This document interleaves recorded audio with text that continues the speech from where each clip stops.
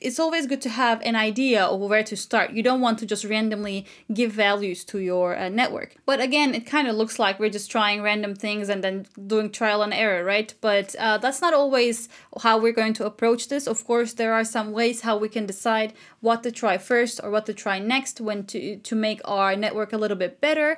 And that is the topic of discussion in our next two modules. We're going to learn how to diagnose the model, to see what's wrong with our model, and then how to come up with a plan and implement that plan to improve the network. We will also have a little exercise on that, so I'll show you again in the same code how to make this network a little bit better.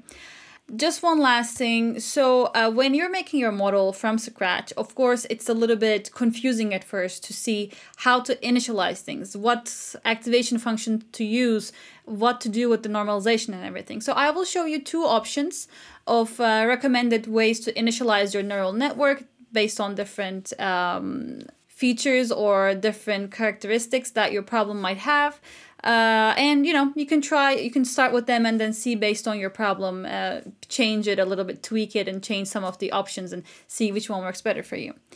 So the first one is kind of the recommended one. If you have a fully connected network, so that means you don't have any skip states or you do not have any recurrence, then, which is basically what we've been building in this course since the beginning. We always use dense layer. That means they're fully connected. Then you can use the first approach. So this one uses the activation function celu because it is able to do self-normalization, and it's always recommended to start with celu if you can. That means if you have a fully connected network, and we do. And then you can use LeCun weight initializer. That's kind of what celu works with, so you kind of have to use them together to get the full effect of celu. For optimizer, gradient descent with momentum works perfectly. You don't really need to do anything else, and that is the default one with Keras. But you can also try RMS prop or Natum and see, if that's going to help you get a better performance or not.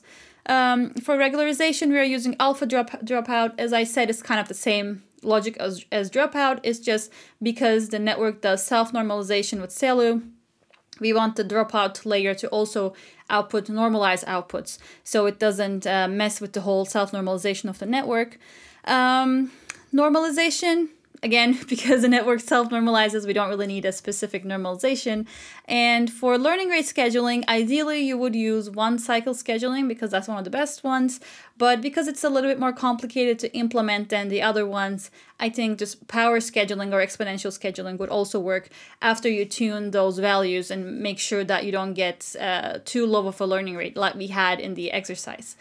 All right, some small notes. As I said, no need for batch normalization. The network self-normalizes. When you're using celu, it is important to normalize your values before you feed it to the network. So that's one note that you should keep in mind. But yeah, that's it. So this is kind of the recommended way of initializing your network, and then kind of you can change things and see what works better.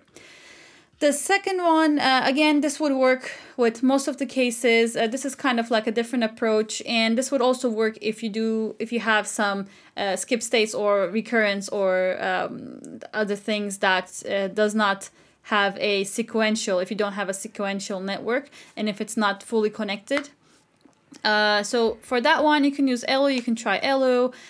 You can use a weight initializer of Hey, which, they go together like celu and LeCun.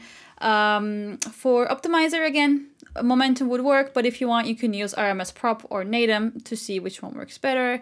For regularization, you can do early stopping, but ideally you wouldn't, so I would actually suggest that you do L2 regularization. For normalization, you can do batch norm, but if you have a shallow network, so if you have 1 to 3 hidden layers, you don't really have to do normalization, batch normalization, because you're not going to really have that unstable gradients problem. That happens more when you have a really deep network. So if you have a deep network, then you can try batch normalization.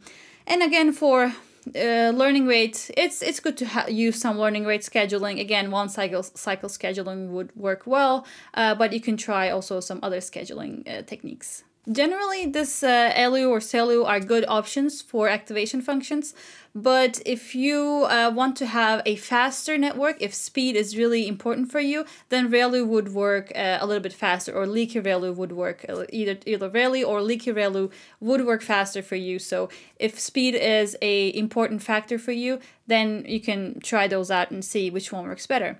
But that's it for our exercise for the past modules that we've seen. If you have any questions, comment and let me know. I hope everything was clear.